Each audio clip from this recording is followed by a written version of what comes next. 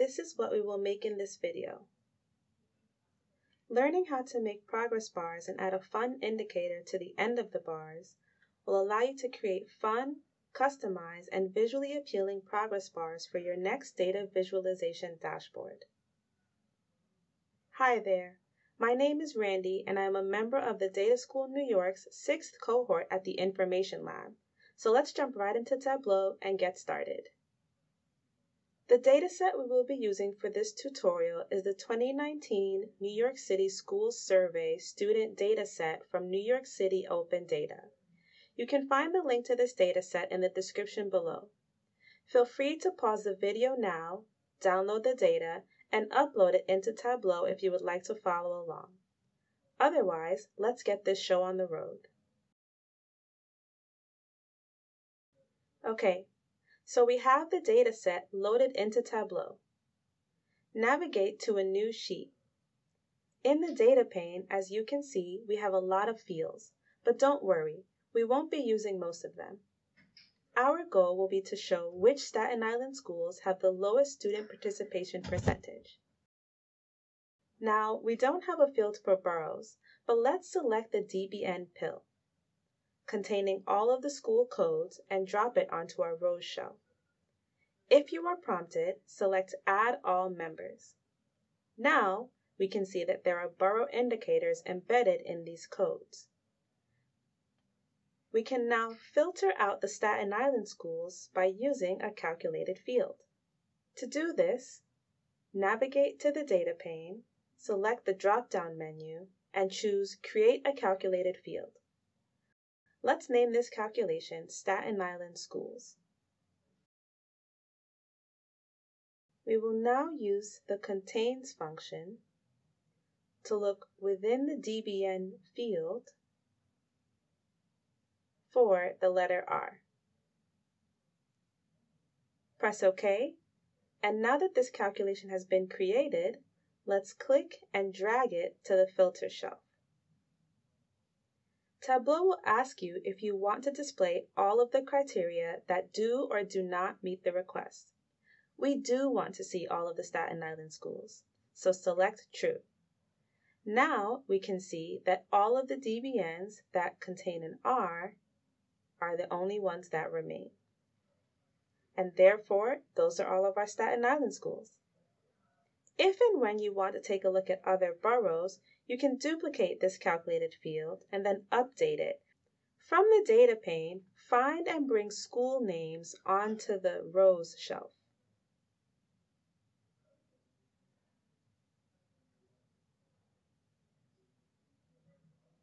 Then, bring total student response rate to the column shelf.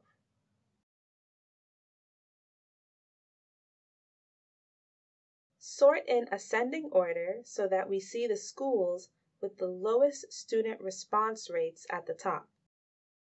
Right-click the School Names pill and select Filter. Navigate to the top tab and set the settings to the bottom 10 by student responses. Our results have disappeared because there are no Staten Island schools in the bottom 10 schools throughout the entire dataset. In order to see the bottom 10 Staten Island schools, we need to navigate to our filter shelf. Right-click on the Staten Island Schools pill and select Add to Context. If you would like to learn more about this, check out the Context Filters section in my blog post on the Tableau order of operations. You can also find the link to this in the description below. Now, right-click on your mouse or control-click on your keyboard to select the Student Responses pill and drag it to the right. This will create a duplicate of that pill and a duplicate of our current graph.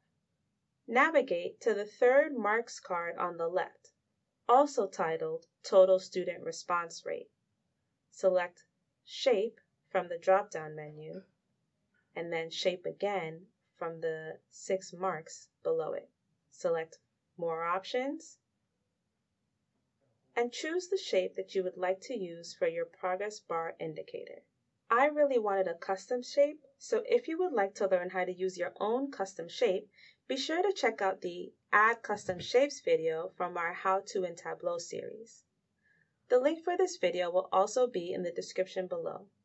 Let's resize so that we can see everything clearly. I'm going to select Entire View, or I'm going to increase the height of my graphs by clicking and dragging, or pressing Ctrl and the up arrow on my keyboard. I'm going to make my bars narrower by going to the second marks card for the bars and changing their size. And I will make my icons larger by selecting the third marks card for my icons and changing their size as well. Now we are ready to combine the two graphs together. To do this, we right-click on the second pill in the column shelf and select Dual Axis.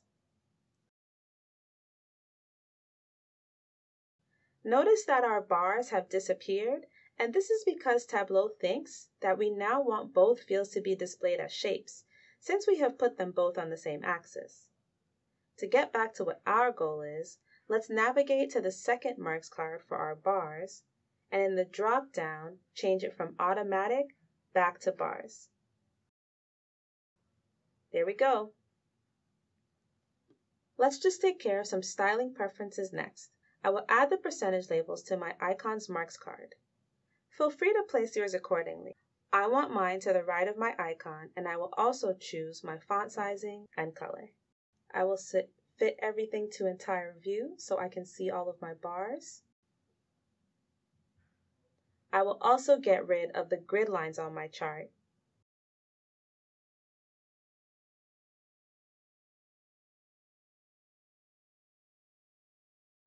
Always give your chart a title. Let's name ours the Top 10 Staten Island Schools with the lowest student response rate.